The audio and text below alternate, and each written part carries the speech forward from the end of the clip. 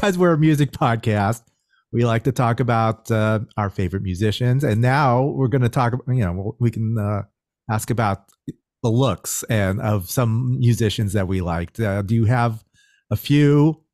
I gave you, that was your homework assignment. Find some musicians that have a great stat or a great mo.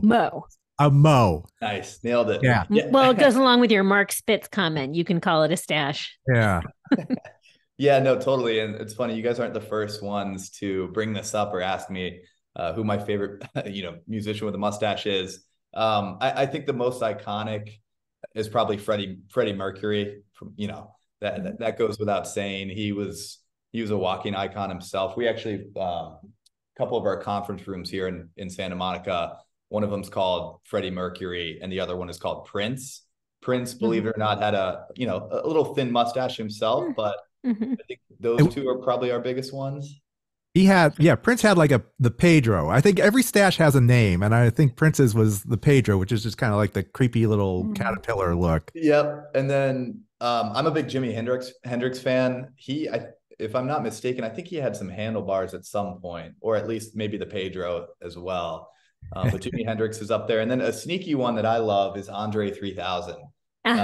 No one really thinks of him for the mustache, but yeah, I think his is more of like a pencil thin type mustache as well. But again, all very iconic.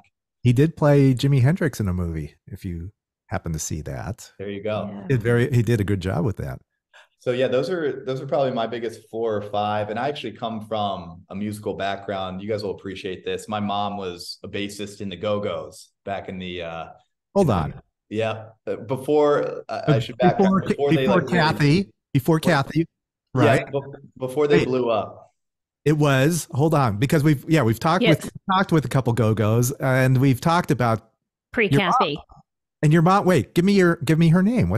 Her name was Catherine Perron. She was a little French lady. I think she was only with the band for 3 or 4 months, kind of filling in for, I forget, I think the bassist either left or she was filling in before they like really blew up and became famous. But she was in that whole punk rock scene, man, like used to brush shoulders with Prince and Bono and a bunch of other cool people. And so it's cool because I grew up in Virginia, but my mom lived in LA, when she was in her early 20s. And it's cool moving out here a couple of years ago and just kind of seeing where she lived in West Hollywood and all that. So it's amazing how life comes full circle. But yeah, she was a punk rock badass herself.